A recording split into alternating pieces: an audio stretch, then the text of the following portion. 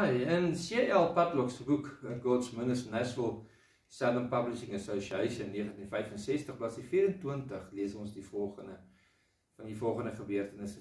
Dit lees, in 'n klein dorpie, die horlosie van 'n juwelierswinkel, eendag 8:45 gaan stilstaan. Nou, baie van die mense, die inwoners, die meeste mense staat gemaak op die tyd van hierdie horlosie, om hulle horlosies op te stel.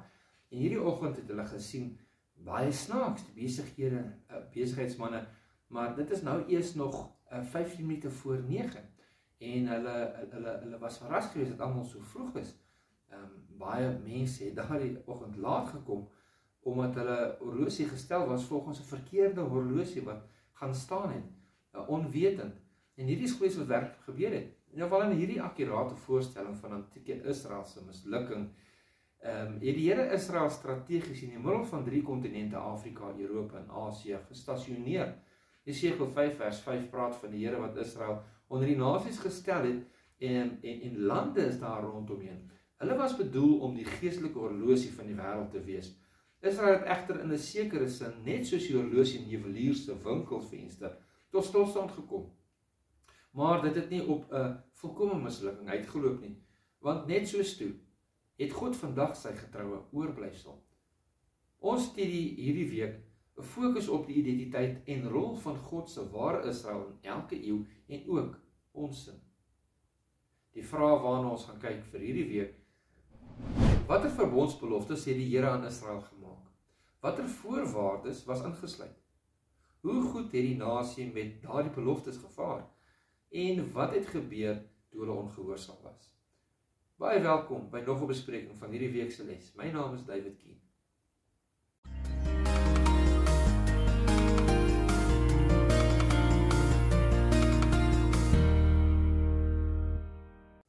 Hi, weer welkom by Sabbat Skool Les. Ons is hierdie week al by les 6 en die opskrif vir hierdie week se les is Abraham se nageslag. Hierdie week se geheeteks vind ons in 1 Petrus 2 vers 9. Dit lees soos volg: Maar julle is 'n uitverkore geslag, 'n koninklike priesterdom, 'n heilige volk, 'n volk as eiendom verkry om te verkondig die deugde van hom wat julle uit die duisternis geroep het tot sy wonderbare lig. Dis 1 Petrus 2 vers 9, ek lees weer. Maar julle is 'n uitverkore geslag, 'n koninklike priesterdom, 'n heilige volk, 'n volk as eiendom verkry om te verkondig die deugde van hom wat julle uit die duisternis geroep het tot sy wonderbare lig. 1 Petrus 2 vers 9. Baie welkom aan elkeen van u wat ingeskakel het. Baie welkom ook aan Pieter. Baie Pieter, dat jy saam met ons die lesie bespreek elke week. Solank as wat jy beskikbaar is. Ons weet Piet gaan vir 'n nekoperasie in die nabye toekoms. Ons bid vir jou. Ons vra dat julle ook asseblief vir Piet sal bid, dat alles goed sal afloop, en as dit die Here se wil is, dat dit so sal uitdraai, dat die operasie gebeur, en maar tot dan, terwyl jy nog kan, baie dankie Piet, dat jy saam met ons die lesie bespreek. Dankie, dankie. Soos ek reeds gesê het, Abraham se nageslag, ons is reeds by les 6, vir 1 tot 7 Mei, vir Sabbat 8 Mei, die jaar vlieg, baie vanaf. Ons is amper in die helfte. En Sondag se gedeelte vir 2 Mei, Piet, wat jy nou met ons gaan bespreek, se opskrif is uit al die volke. Ja, David, is die uit al die volke staan, uit aanhaling, doetjie, en dan al die volke, en dan met doetjie, aanhaling. Yes. Dit sê vir ons baie. Want die Here sê in Deuteronomium 7 vers 6, want jy is 'n volk heilig aan die Here jou God, jy die Here jou God uitverkies, om uit al die volke wat op die aarde is 'n eiendomsvolk te wees. Nou, ons het in vroeëre lessies gekyk na die Here, in hoofletter, en dit is Yahweh. So, dit praat hier van uitverkies, maar as ons verder bietjie gaan in die Hebreëse taal, dan is dit as 'n eiendomsvolk, of 'n spesiale eiendom verkry. Weer eens moet ons net besef, dat hierdie keuse kom alleenlik van God af. Dit is God se keuse om hierdie volk uit te verkies. Die volk het niks gedoen om dit te verdien nie. Net soos ons ook nie verkies is om verlossing te verdien nie, maar dit is deur God bewerkstellig. So interessant om te weet dat dit sê ook vir ons in die lesie, die volk self het niks gedoen om hierdie gawe te verdien nie. Daar kon niks gewees het, want genade is iets wat nie verdien kan word nie. Yes. So, weer eens is dit nie uit dit wat die volk gedoen het nie, met ander woorde, die volk kan nie roem op werke nie, maar dit was God se keuse om Israel uit te kies. As ons gaan kyk na hierdie teksvers gedeeltes wat vir ons gegee is, dit is nogal baie sterk taal. Die Here sê, ek het jou daar gesien, basies, 'n wrimmel in jou bloed, jy weet, en ek het my ontferm oor jou. Hy sê, want dit is die tyd van liefde. God het sy vleuel oor Israel gesprei, om hulle naaktheid te bedek. Ons moet onthou dat die volk van die Here altyd as 'n bruid gesien word, in die vroulike vorm. So, weer eens is dit baie belangrik, dat selfs hierdie gedeelte wat vir ons gegee word, praat van die vroulike vorm, so dit bly die kerk van God. En dan weer eens kom hier vir my baie oulik uit hierdie gedeelte wat Thompson aangehaal het, dit kom uit Deuteronomy London Interwaarse die Prys in 1974, dit is nou 'n vry vertaling, en hier word nou weer verwys na Yahweh. Ek wil graag dit vir ons lees, want dit is vir my baie treffend. Dit sê, dit was onbegryplik. Hulle was 'n klein groepie, mense sonder 'n noemenswaardige kultuur en sonder aansien. Hulle het geen spesiale hoedanigheid gehad om so 'n keuse sou kon regverdig nie. Die keuse was die handeling van God self. Dit sê, die uitsluitlike oorsprong van daardie keuse was in die verborgenheid van goddelike liefde te vind. Dit is 'n feit dat God Israel lief gehad het en haar gekies het, weer in die vroulike vorm, en sodoende sy belofte aan die voorvaders nagekom het. Sy was gekies kragtens Jahwe se liefde vir haar. Sy was uit slawerny uit Egipte bevry deur openbaring van Jahwe se mag.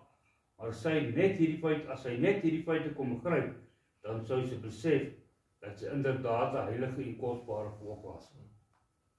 En dan net die laaste sinnetjie daar, enige neiging aan haar kant om so edele status af te staan, was laakbaarheid op sy beste. Nou die woord laakbaarheid, niemand wil as laakbaar beskryf word nie, maar dit is 'n baie negatiewe konnotasie wat aan 'n punt, en hier beskryf hierdie persoon die status wat Israel bereid was om af te staan, was laagbaar. Met ander woorde, dit was onbegryplik. Mens kan dit nie beskryf wat die negativiteit daaraan gekoppel is. Dit is afskuwelik as 'n mens dan daardie woord kan gebruik. En dan net verder, dit sê Israel moes priesters gewees het in gebed. Hulle moes bemiddelaars tussen God en die heidene gewees het.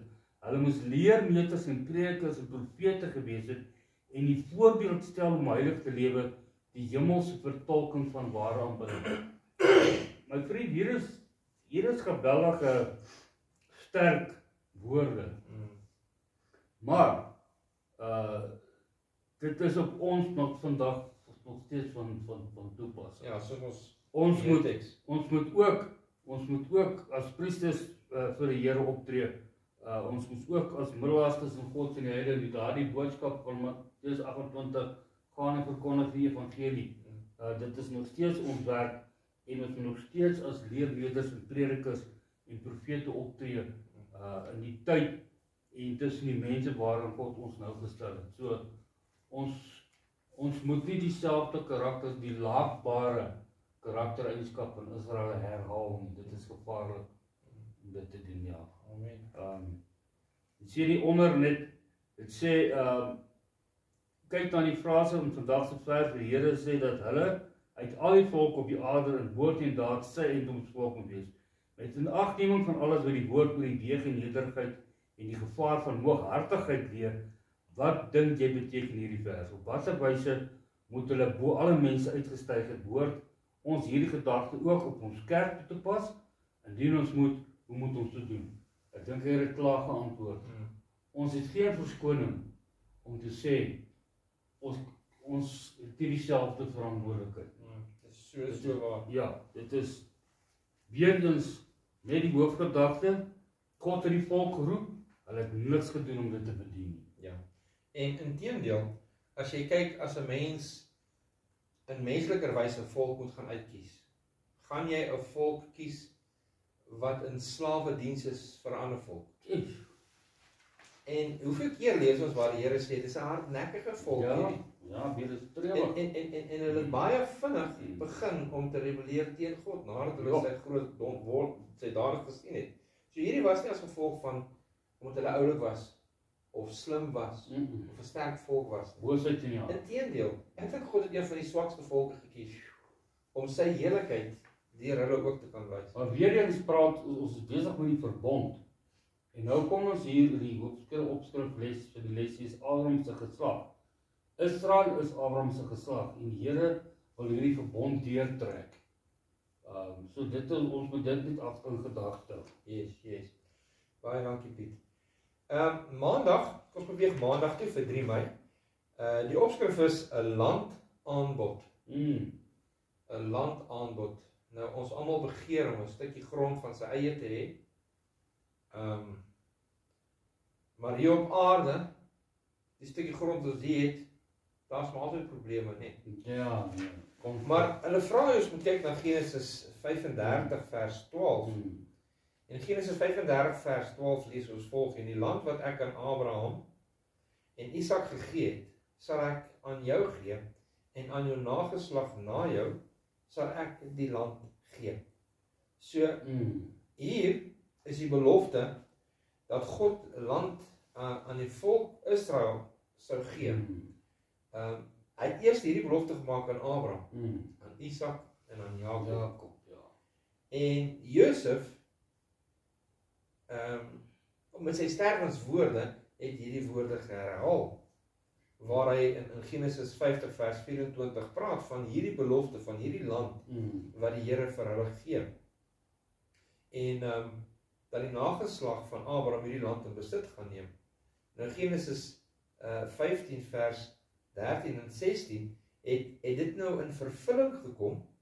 As ons kyk na Deuteronomium 1 vers 8 wat sê, kyk, ek gee die land aan julle oor, gaan in en neem die land in besit.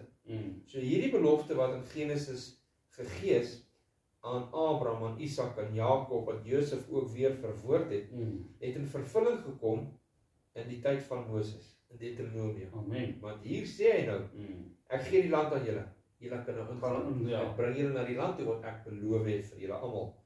Nou vra hulle, ons moet lees Deuteronomium 28 vers 1 en vers 15. Piet, sal jy dit vir ons lees? Jy weet, dit is interessant, die verse wat daar vir ons gegee word. Die Here sê dat hy is 28, nee. Deuteronomium 28. Vers 1 en vers 15. Hy sê dan hier, Vers 1.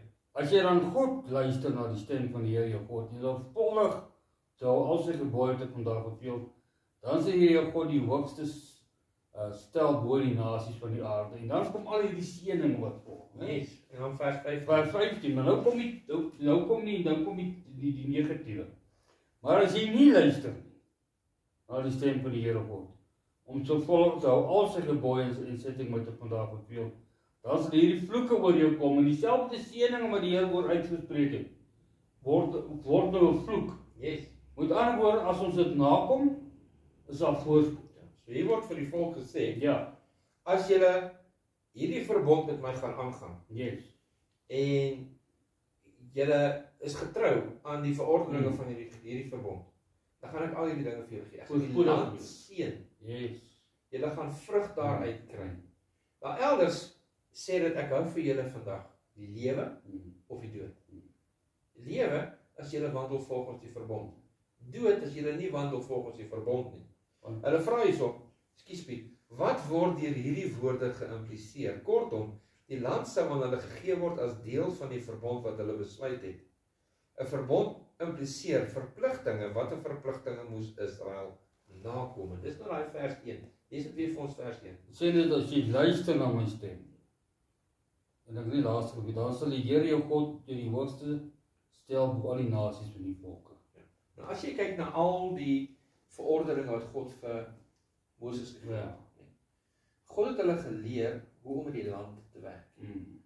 As hulle ongehoorsaam was daaraan, dan sou die land nie sy vrug bring nie. Ja, hy moet 6 jaar geplant word, 7 jaar moet hy lê en rus. Yes.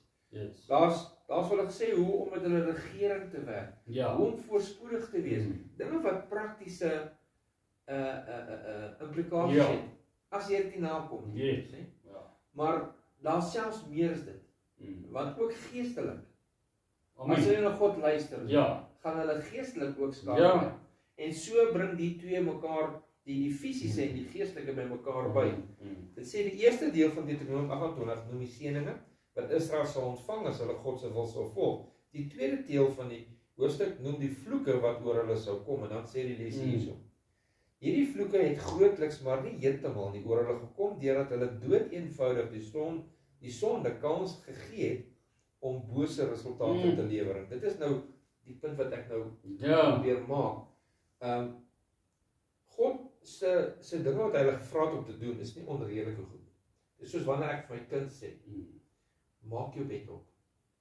Ek is besig om my kind te leer om metodies te kan opereer, om dinge te kan doen. Die bed gaan nie volmaak wees nie, gaan nie die kind se kop afbyt nie, maar ek leer die kind, dan moet iewers geleer word, sodat die kind kan groei, kan vorder, liggaamlik, intellektueel, en dis wat God hier vir die volk gegee het. As my kind nie vir my gaan luister nie, gaan my kind nooit leer om 'n bed op te maak, gaan my kind nooit leer om verantwoordelikhede te kan dra nie. God het nie vir die volk dinge verwag wat hulle nie van geweet het. Ja, en alles was ten voordeel. Exactly.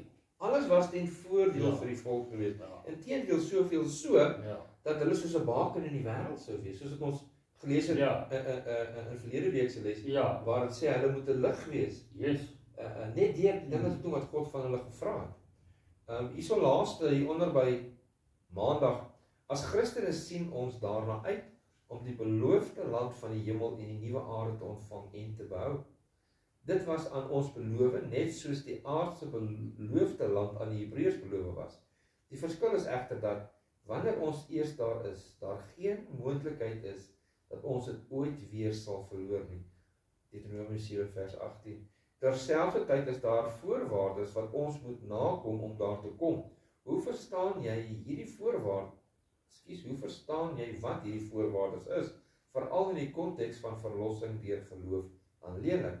En in hierdie volgende twee lesse gaan ons nogal kyk na hierdie verlossing deur geloof. Want dit is 'n baie belangrike aspek. Want mense glo dat die mense van die Ou Testament was gered gewees deur werke, in die Nuwe Testament word ons gered deur geloof. Dit is glad nie so. Geloof en werke gaan altyd saam, Ou Testament of Nuwe Testament. So kykers, ek wil die aanmoedig asseblief om saam met ons te gesels oor hierdie lessies, hierdie vrae wat bespreek word. Los die kommentaar hierso onder in die kommentaar gedeelte, ook op ons Facebookblad, waar ons ook elke dag die lesie opsit. In die kommentaar gedeeltes gesels met ons. Ons wil baie graag van u hoor. Pieter, kom ons gaan oor na Dinsdag toe vir 4 Mei, Israel en die verbond. Ek wil net iets interessant doen by Maandag voor ons oorgaan. Die feit van die saak is 'n belofte het verantwoordelikheid. Jy moet verantwoordelikheid neem vir dit wat jy besluit. So, of reg of verkeerd. Kan ek daar insit? Die Bybel sê, dit is beter om niks te beloof nie, as om iets te beloof en dit niks nie te doen nie. Dat tel teen ons kinders ook. Dit is dat gedeelte, Israel en die verbond. Met die openingsreëls gepraat van hulle het nie geluister en hulle het geen gehoor gegee nie. Met ander woorde, ja, man, wat 'n tragiese inleiding tot hierdie dag se bespreking. Maar dit sê hierso en hulle het gewandel elkeen in die verharding van sy bose hart. Daarom sê die Here in Jeremia 11 vers 8, het ek hulle gebring, al die woorde van hierdie verbond wat ek beveel het om te doen, maar wat hulle nie gedoen het nie. Ja, man, dit is negatief. Dit sê, dit word nie gepraat oor ongunstigheid nie, dit word gepraat van die volk van Israel. Dit praat nie van mense wat niks weet nie. Hulle ken die woorde van hulle ken die woord, dit sê, alhoewel ons geneig is om aan die verbond te dink as iets wat net goed vir ons is daar ook die ander kant daarvan. Nou, Noag het die opdrag gekry om te preek en hy het die opdrag gekry om die ark te bou en hy het die opdrag gekry om het op 'n sekere manier te doen, daar's mates omgegee, daar's gesê hy moet 'n sekere hout gebruik, dit moet so en so en so wees en hy moet dit met pik binne en buitekant besmeer om dit waterdig te maak. As hy nou ongehoorsaam was? As hy nou die, kom ons sê, hy het die hele skip gebou, maar hy besluit, weet jy wat, my handewerk is van so aard, hier gaan nie 'n druppeltjie water deur hierdie oom gaan nie, want ek het dit presies gedoen. So as hy oorleef het? Nee.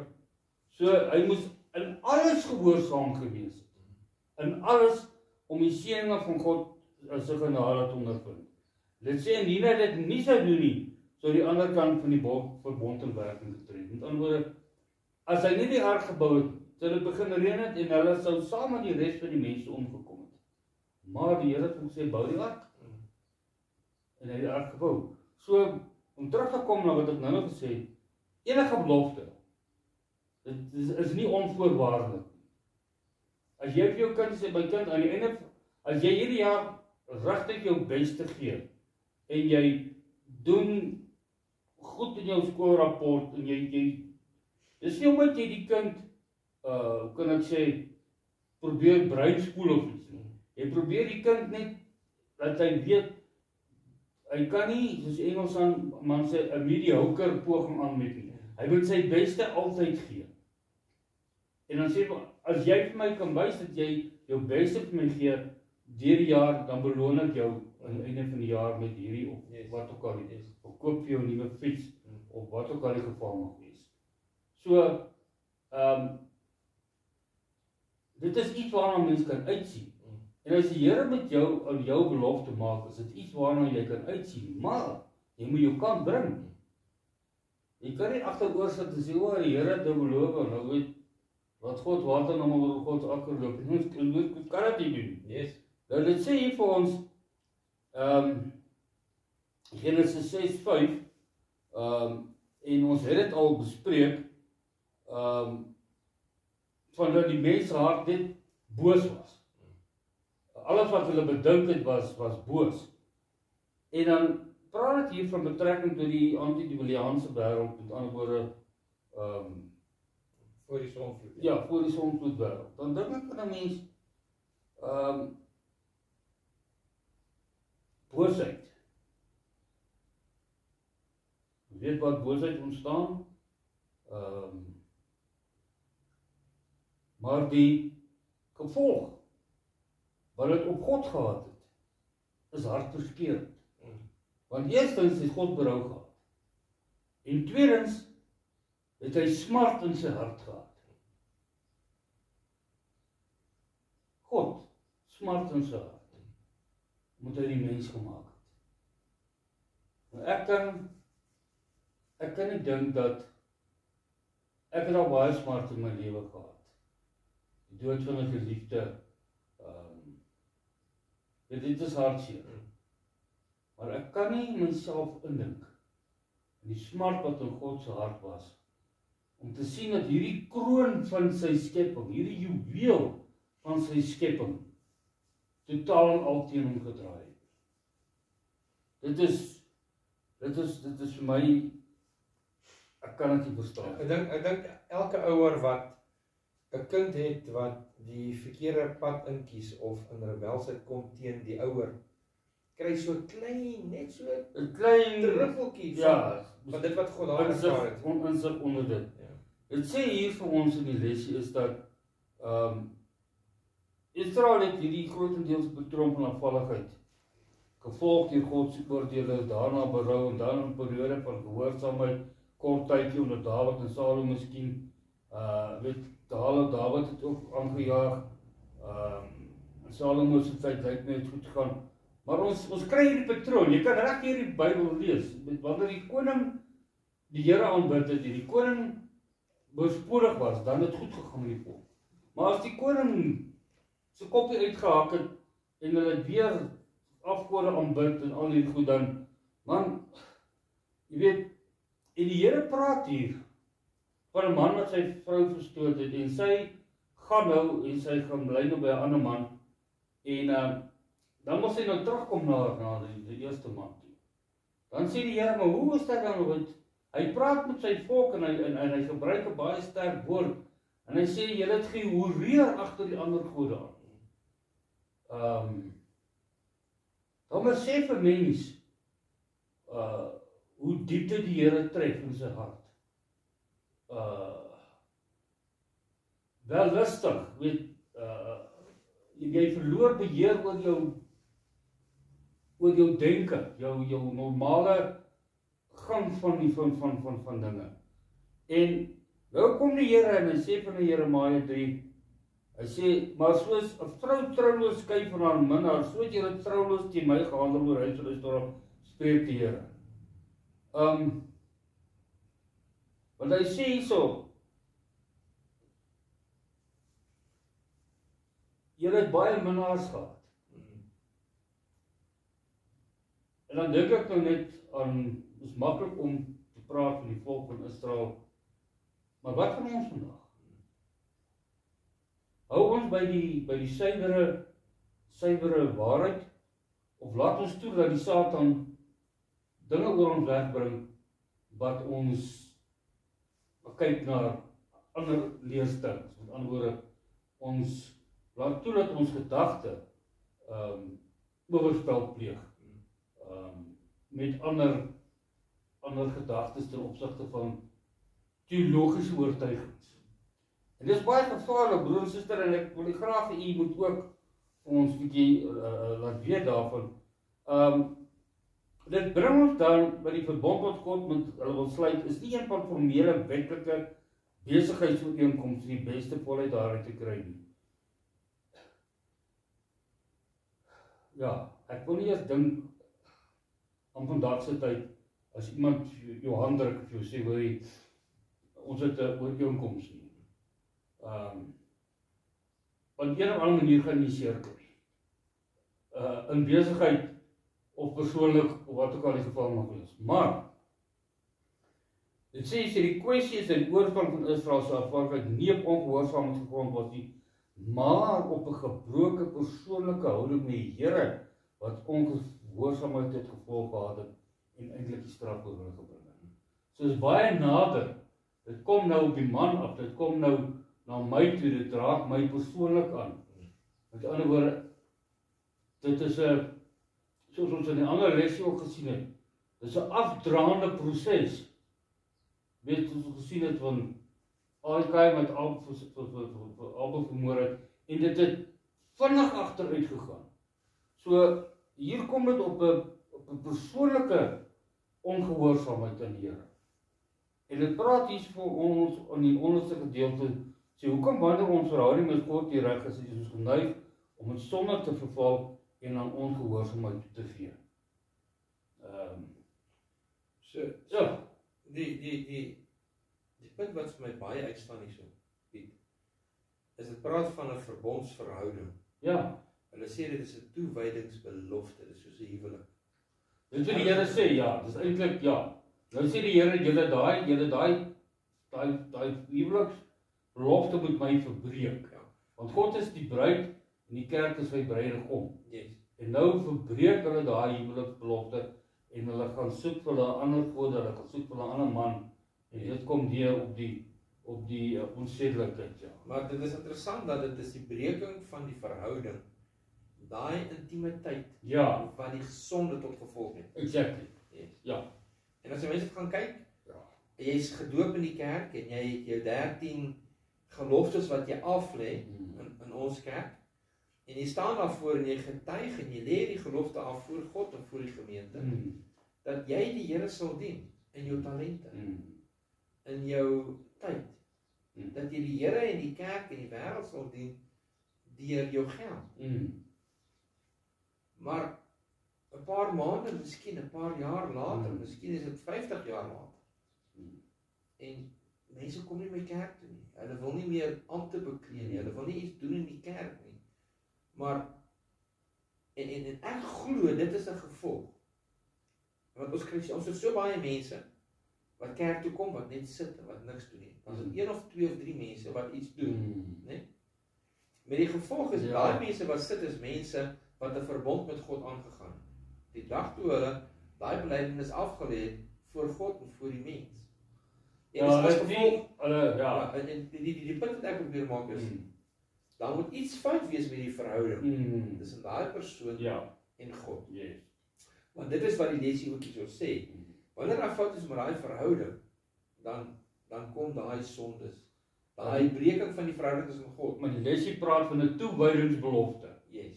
As daai toewydingsbelofte nie meer vir jou van krag is nie, dan begin jy as jy nie daai verhouding soos huwelik stewig en vars en lief en naby hou nie, dan gaan die sonde begin inkry. Dan begin hy verf afdop dan. Ja, nee, hoor jy op. Ja. Dankie Piet. Ekskuus man, ek het 'n bietjie daarso van jou tyd gevat. Woensdag 5 Mei.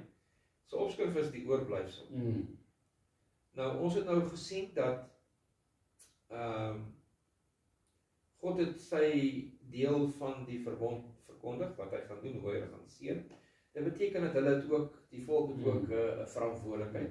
As ons dit nader bring na ons toe, ons het ook 'n verbond met God in Christus, en God het gesê, gaan ons seën, gaan ons ewige lewe gee, die beloofde land. Ons het ook verantwoordelikhede, né? Ons het ook verantwoordelikhede. Maar soos dit ons sien, deur die eeue was die volk as geheel, soos jy nog gelees het, ongehoorsaam aan God gewees. En dit is hartseer, maar die goeie nuus is, dat daar nog deur al die eeue 'n goue lyn was, van die kinders van God, wat getrou gebly het. Alhoewel die meerderheid van die volk, die leiers van die volk, teen God gegaan het, die konings, en selfs die profete, nie is ware profete wat gesê het, God spreek, maar God het nooit gespreek nie. Die volk geleid om afgode te dien, was er nog steeds 'n klein hoeveelheid wat getrou gebly het. Soos byvoorbeeld Daniel en sy vriende. Voorbeelde wat genoem word daarvan, wat so mooi is, byvoorbeeld Jesaja 4 vers 3, Micha 4 vers 6 en 7, Sefanja 3 vers 12 en 13. Jesaja 3 vers 4 vers 3 sê, en wie in Sion oorgebly het en gespaar is in Jerusalem, die sal heilig genoem word. Elkeen wat onder die lewendes opgeskryf is in Jerusalem.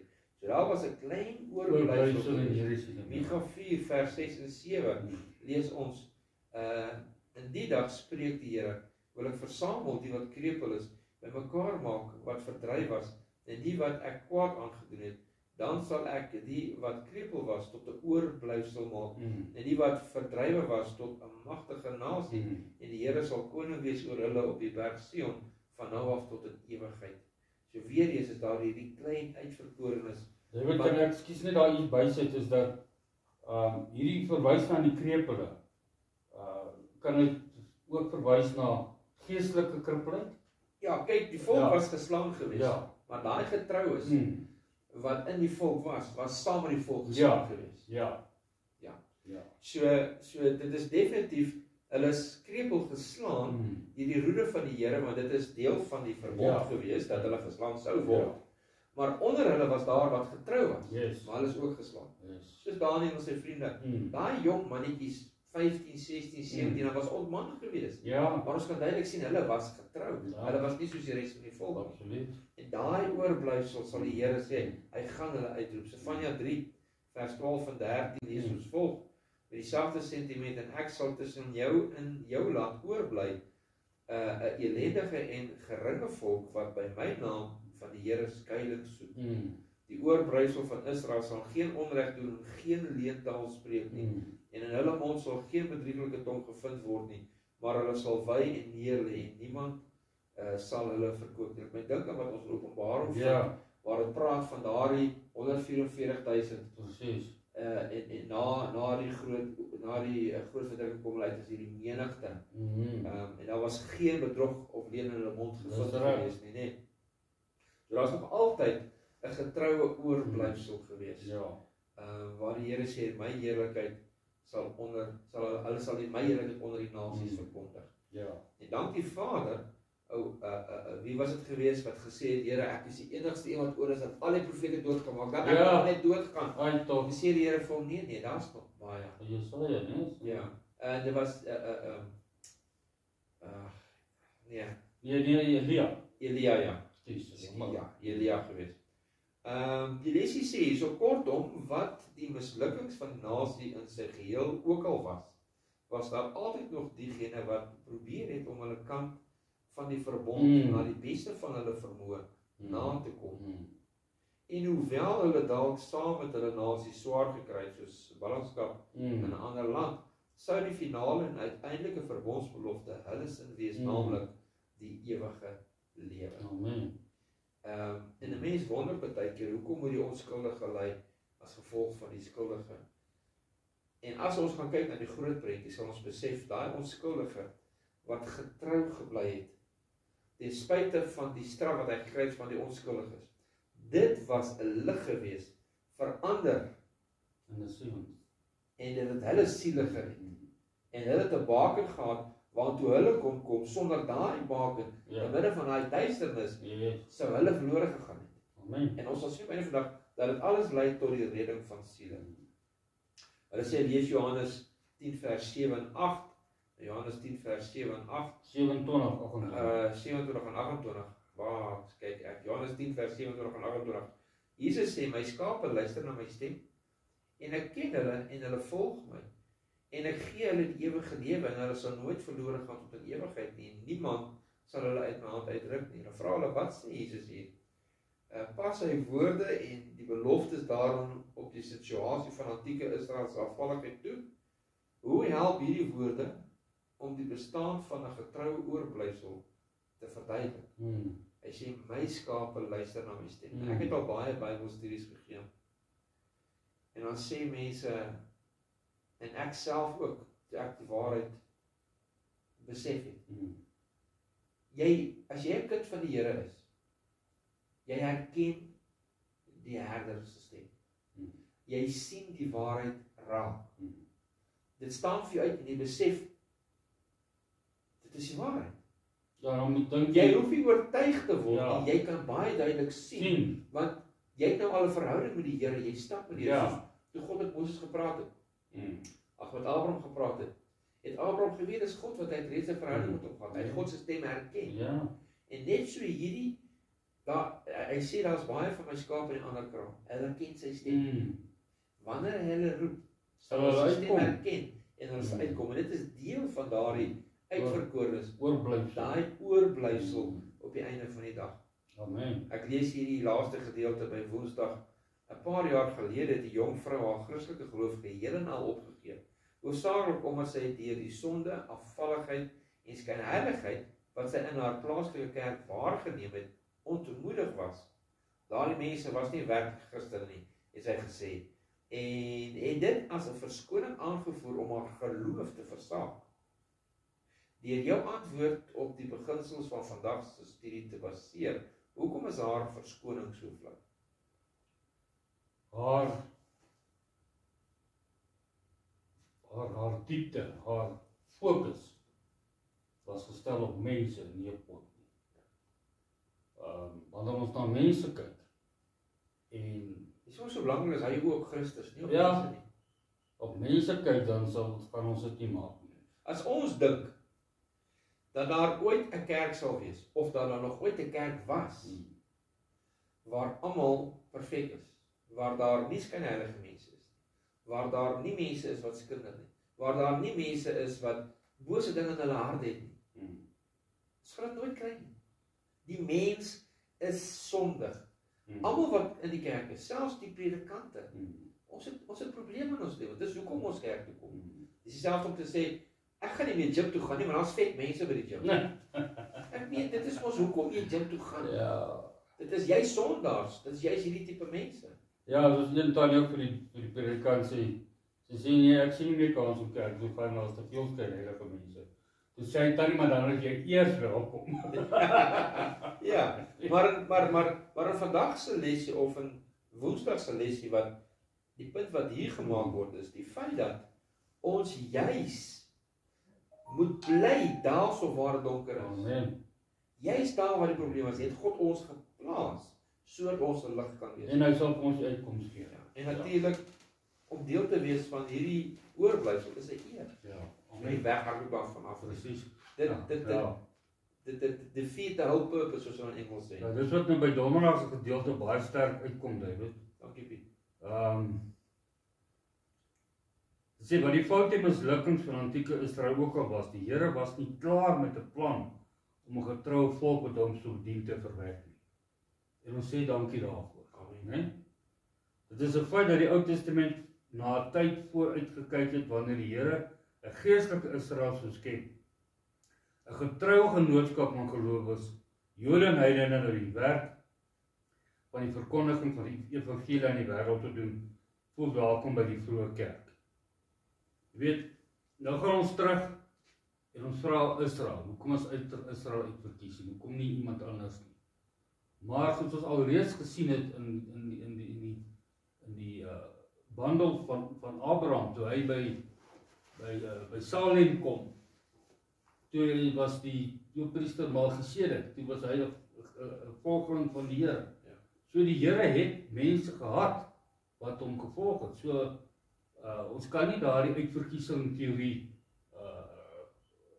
vandag van toepassing wees, want dit sê hierso dat die evangelie gegaan het na die hele wêreld. Nou ons weet toe die droom, ek wil net vinnig invoeg, toe die droom aan Petrus gegee was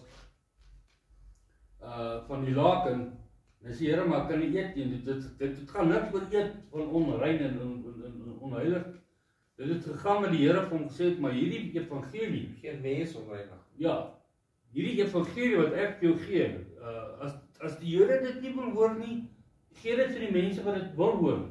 Gee dit vir die heidene. Alle volke. Ek sal in hulle sal ek my volk opwek. Dus kom die Here en sê, hy sal nie ophou om 'n volk te verwyder nie. En dis wat broer en suster waar ek en u vandag jou voorreg het om deel te wees van hierdie belofte, die geestelike Israel belofte. Hulle sê ons moet Galasiërs 3:26-29 gaan lees. Ek wil dit net graag lees want die tyd is ons het 2 antwoorde wat ons hierso ek het hierdie antwoord hier ingeskryf, maar net terwille van die kykers het ek net vanaf daar kom. Dis nie my naasnaam Bybel nie, so ek gee nie kans. Galasiërs is 'n baie mooi. Baie mooi Galasiërs. Hier sê 3:26-29. Dit sê vir ons, want julle is almal kinders van God, deur die geloof in Christus Jesus, want julle almal wat in Christus gedoop is, het julle met Christus bekleed. Wat 'n voorreg.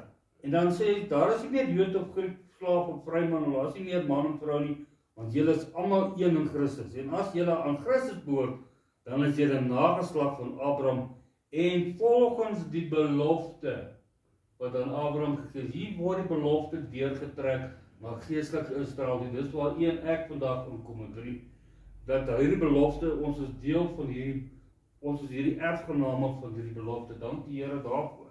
Amen. Want as ons gaan kyk, dit vra watter belofte praat dit in vers 29. Dit praat van die ewige belofte. En ons word erfgename daardeur. Genesis 3 vers 15. Yes, weer kom dit in dinge. Dit sê maar wat is die grondbeginsel wat 'n persoon 'n erfgenaam van die belofte maak? En ons kyk in Galasië 3:26, dit sê maar, ons is almal kinders van God deur die geloof in Christus Jesus. Met ander woorde, dit, of ons nou eie kinders is, en of ons nou stiefkinders is, ons is kinders van die Here. Dankie Vader daarvoor.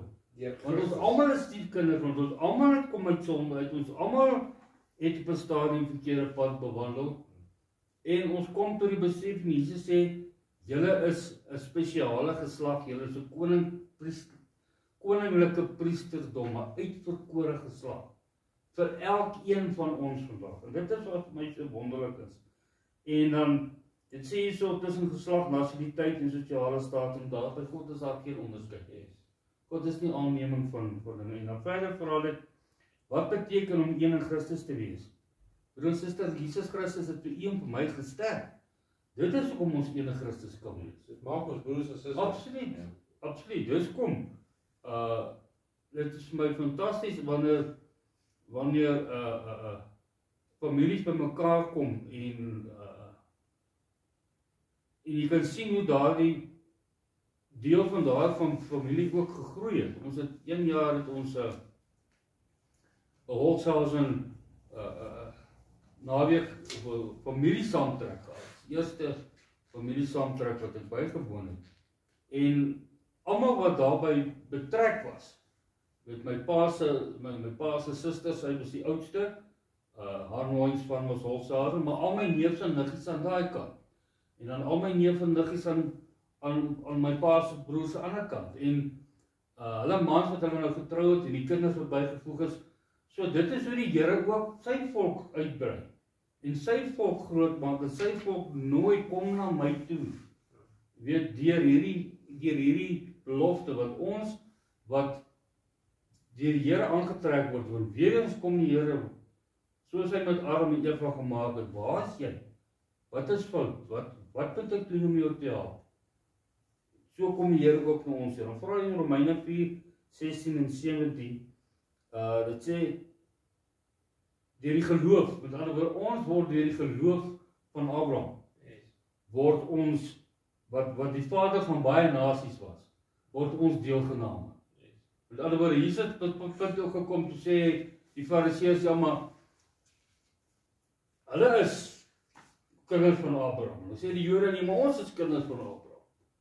Dan sê die Here, maar weet jy, voor Abraham was ek. En hulle kon dit nie verstaan nie.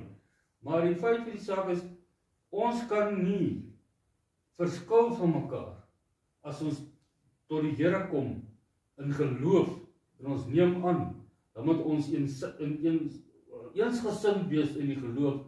Ons kan nie nou onder mekaar begin beklei nie, maar dit is nie wat die Here wil hê. Die Here soek eensgesindheid. En ek wil net graag vir ons hier lees, is vir my interessant. Dit sê, 'n seun van Abraham het Christus op 'n spesiale wyse erfgenaam van die verbond belofte geword. As 'n seun van Abraham het Christus uit die geslag van Abraham het Christus 'n spesiale wyse erfgenaam van die verbond belofte geword. En deur die doop het ek 'n bloedverwant van Christus geword en deur hom die reg verkry om deel te hê aan die beloftes wat aan Abraham gemaak is. Alles wat God aan Abraham beloof het, word dus in Christus gevind. En die beloftes word dan onse, nie as gevolg van ons nasionaliteit, ras, geslag nie, maar deur die genade wat God aan ons gee, omdat ons glo. Die gif van Abraham en sy saad is nie tot Kanaan beperk nie, maar sluit die hele aarde in. Loof die Here daarvoor. Want dus kom ek, en David, ek en jy ook vandag hier kan sit, om te sê, maar ons het gehoor, die Here het ons geroep, en ons het gesê, ja Here, hier is ons, so Samuel gemaak het. En dit is vir my fantasties om te weet dat deur Abraham Christus daar gestel is, deur Christus se offer aan die kruis, is elkeen van ons kan nie omdraai en sê, maar hierdie belofte is nie vir my nie. So, dit maak dit vir my wonder. Amen. Baie dankie Piet. Baie insiggewend. Kom ons beweeg na Vrydag toe. Verdere studie en vrae vir bespreking. Hier is ons aanhalings wat hier vir ons geskryf is deur Prophet and Kings. Gaan lees dit gerus. Die van u wat nog nie 'n lesboekie het nie, Hieronder in die beskrywing van hierdie video op YouTube is die lesie beskikbaar. Jy gaan net klik daarop, daar staan les 6. Jy kan daarop klik en jy gaan na die PDF vorm toe, jy kan dit aflaai en dan dit so bekom. Ook is al die lesse op ons webtuiste beskikbaar. En dan kan jy saam met ons deur hierdie lesse werk.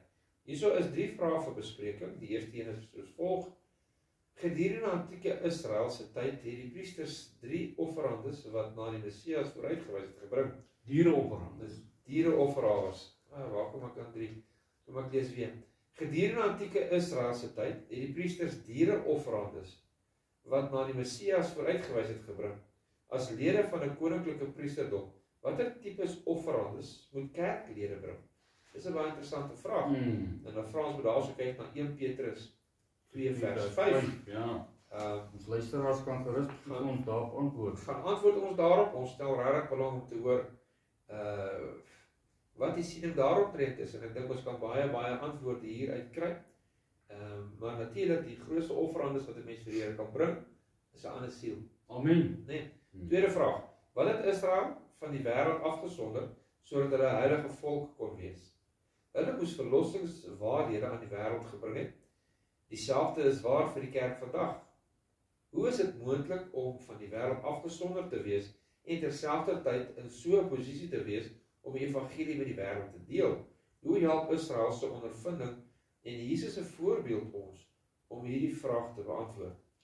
Baie. Ja, daar's baie mense veral in konservatiewe kerke, soos die Adventiste kerk is 'n konservatiewe kerk. Jy kan dit in daai klas kategoriseer. Daar's baie mense wat sê, maar ek moet my afsonder van die wêreld af. Ek moet eenkant bly en daar weg van die wêreld af bly, ek moet glad nie meng met die wêreld, ek moet net op my eie aangaan.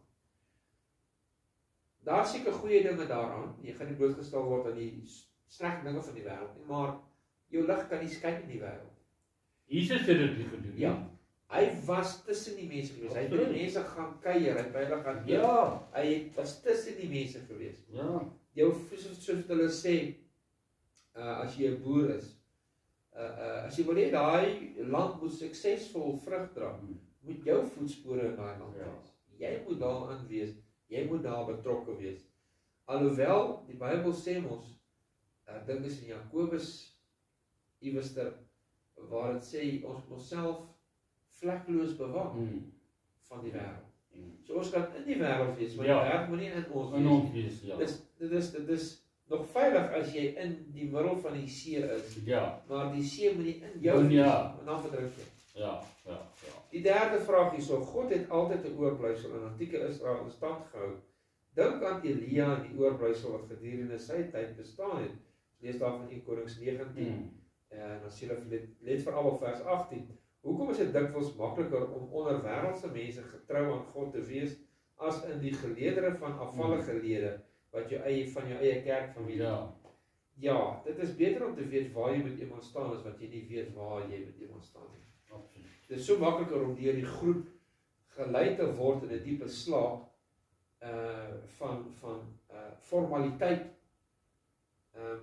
Die Here sê ook in Openbaring, was jy maar eerder koud of was jy maar eerder warm en dan is jy lou. Dit is gevaarlik om te wees tussen mense waar dit lou is en nie koud soos in die wêreld of warm nie.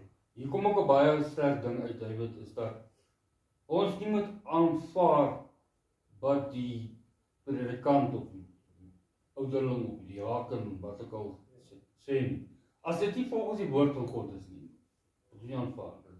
Met ander woorde, ons oortuiging moet kom in die woord van die Here. Hy het nou gesê, ons het daai persoonlike verhouding, en alleenlik as ons daai persoonlike verhouding het, kan die Here en die Heilige Gees met ons praat, en ons van ons verstand sê, luister, dit wat jy besig is om te doen is verkeerd. Ek wil hê jy moet eerder so en so, dat ons 'n beter verhouding het. Want uit die aard van die saak, as ons as 'n man en vrou 'n beter verhouding wil hê, dan doen ons dinge met mekaar, ons praat op 'n ander manier met mekaar. Jy sal nie vir jou vrou skree as jy lus is vir 'n koppie koffie en sê, hoorie, op 'n baie lelike manier, hoorie, ek wil 'n koffie. Jy vra, hoorie, is dit moontlik, sê jy my koffie kan maak.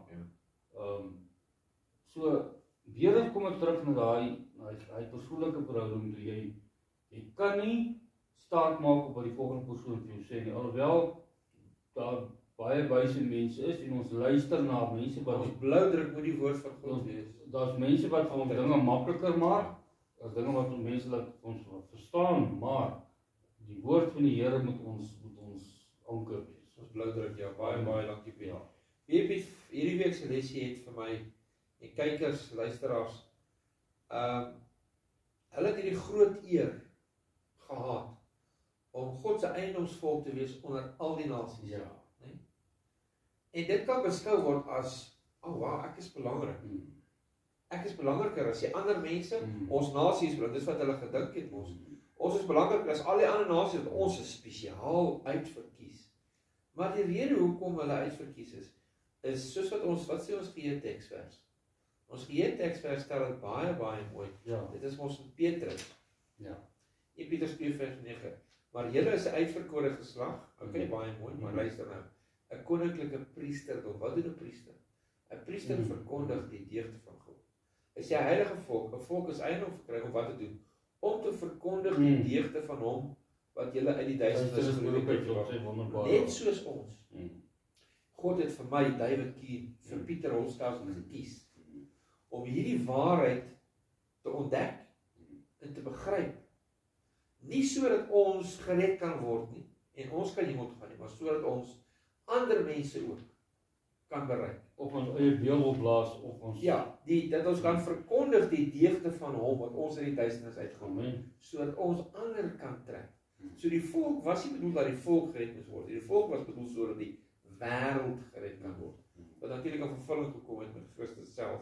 Nou, om hierdie week op te som, voor ons 'n opsomming lees, dan afsluit met gebed. Baie dankie dat u saam met ons gekuier het. Deel gerus met u vriende.